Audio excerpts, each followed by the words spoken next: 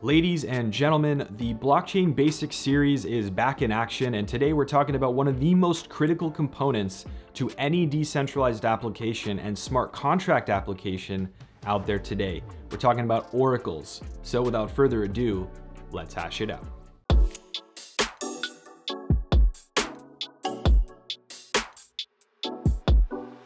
Now, if we're just now meeting, my name is Forrest. I'm a smart contract and decentralized application developer in industry, and I created this channel to help people learn about this awesome technology and awesome movement that is around cryptocurrency and blockchain. So if you want to see more content like this, make sure you hit that subscribe button and the little bell notification button so we can hang out every single time I post a new video. Now, as a smart contract developer and someone who builds dApps for a living, I'm always trying to figure out how I can put good data into my smart contracts so that they can make decisions about where money or ether is actually going. In software engineering, one of the main rules is good data in, good data out. If you put good data into a contract and the contract is written correctly, a good result or the result you're expecting should come out. However, if you're putting in bad data or you don't have data in the first place to make decisions, well, your decentralized application is not going to be that useful. And to make matters even more difficult, when you're building a decentralized application, you don't have the ability to make rapid changes to the code if things don't go well.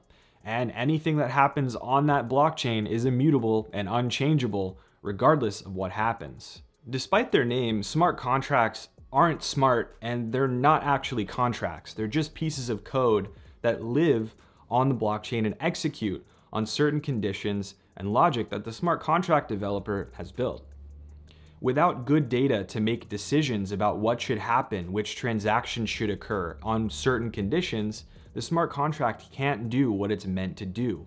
And that is to be a conduit for the movement of ether or other cryptocurrency, or the execution of certain logic or ownership of crypto assets. So if you were building a decentralized application using a smart contract to automatically pay out on people betting on horse races, without having some way of getting horse race information or the winners of each race into that smart contract, it can't make the decision on its own to determine who the winner is. And if that information that you provide is wrong, for example, the wrong person could get paid out, and there's no way to back that transaction out and then redo it on the blockchain. It's immutable. This is where oracles come in. And oracles are really just a fancy name for external services that feed information into a smart contract. They feed data onto the blockchain for a certain purpose. And there are different implementations of oracles. There are different ways that you can use oracles. But the easiest way to think about it is, if a contract needs to make a decision about something that's happening in the real world, like weather, like the result of a sports game or a race, like information from a certain IoT sensor that's measuring temperature on a piece of fruit in transit, all of those things have to be fed into the blockchain somehow, and they have to be validated in some way. So with an oracle, we need two things.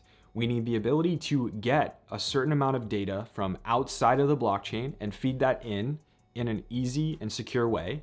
And we also need the oracle to perform some sort of action as a trusted data source. We need the ability to maybe reconcile multiple different sources of information and then feed that in as one stream to the smart contract, so we can have a high confidence level that the information we're getting, and we have one chance of doing right on the smart contract, is correct. Now, like I said before, there are many different flavors of oracles and different approaches, but by and large, these oracles are really accomplishing a couple of things. First, they're pulling information from multiple different sources. So let's use the horse race example. So let's just say there are 4 or 5 different separate public APIs that supply the results of horse races for different applications out there in the world. There are probably way more than that, but let's just stick with 4 or 5. An oracle platform would likely take 4 or 5, all of those sources from the APIs.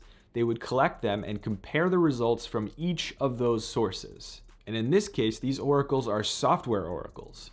They're pulling data from multiple sources, in this case for horse race results, and then they're taking all those results and either averaging them together and trying to figure out what the correct answer is before it supplies the data into the smart contract. And when I say they're trying to determine which information is correct, let's think of an example where there are 5 of these public APIs for horse races, 4 of them say that horse A won the race, and then 1 says that horse B won the race. This reconciliation could be as simple as best 3 out of 5.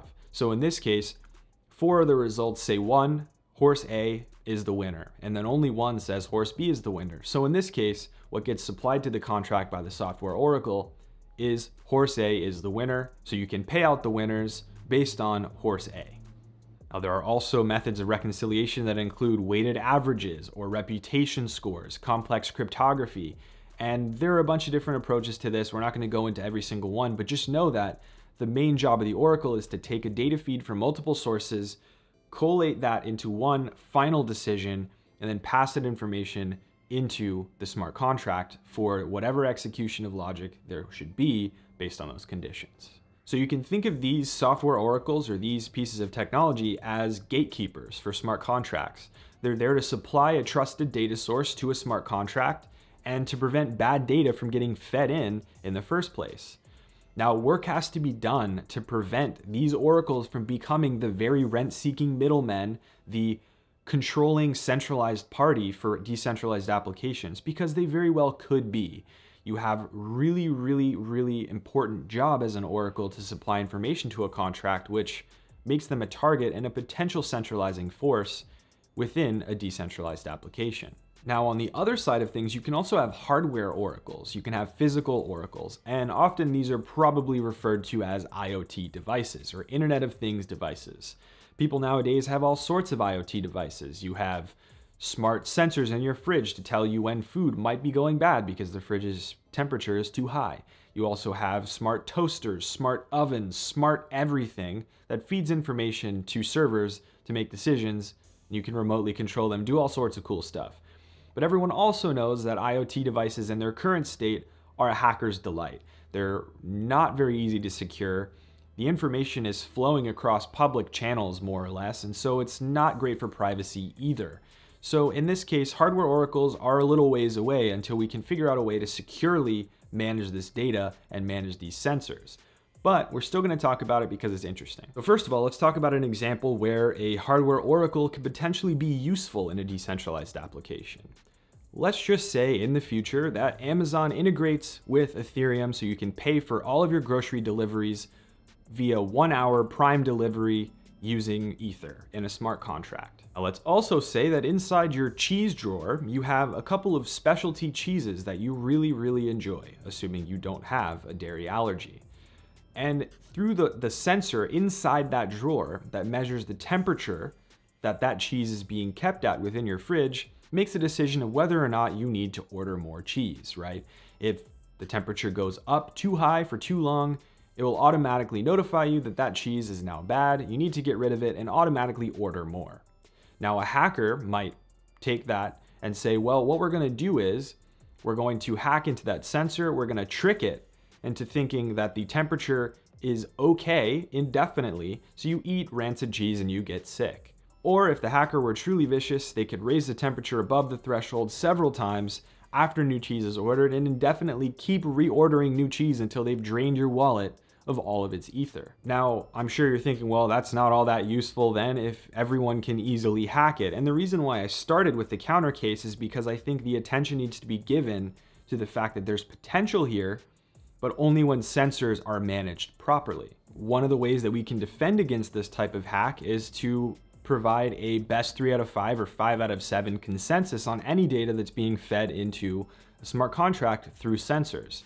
So essentially, the sensors will reach consensus on what data should be sent first, and then that data gets sent along to the smart contract for decisions on whether or not to purchase. So in order for the hacker in the fridge example to effectively hack you and make you purchase new cheese, it would have to take over 5 sensors or 3 sensors, the majority of the sensors, hack all of them, manipulate the results to then send the fake result or the false result to the smart contract.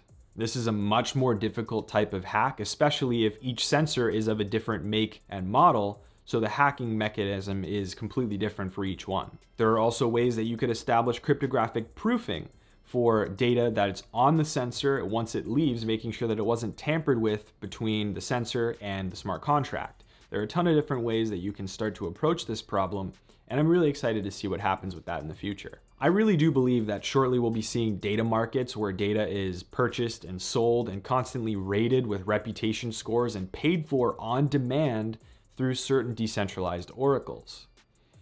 The key here, though, is that we prevent oracles from becoming centralized, singularly controlled entities that feed data into smart contracts. Because if that's the case, prices could be ratcheted way up, data could be controlled and manipulated by individual parties, and that's just not something that we want, especially when we're trying to decentralize applications rather than centralize them in the first place. Now, there are several projects out there working on this type of technology, and the most prevalent of them would be Chainlink, which there are many fans, and those are definitely worth taking a look at to see what the current state of oracles are. With that, guys, please do not forget to subscribe to the channel, and I appreciate that very much in advance. And of course, there will be more content linked up here on the screen for you to click. Thank you very much. Cheers.